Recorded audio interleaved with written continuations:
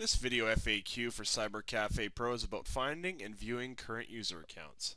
You first must be logged on with the appropriate permissions, and then go to the account screen, where you can search for an account by typing in the name. You can go to active or inactive accounts and see the list. You can choose accounts that are unlimited, or all the accounts, or you can view the accounts that are in use, not in use, or both.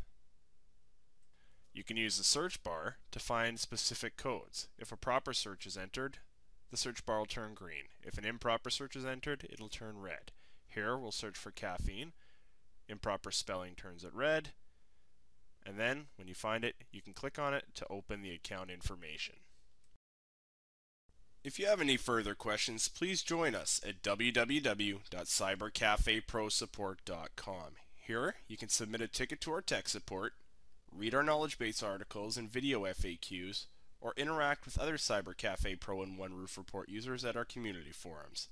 Thank you for using OneRoof CyberCafePro.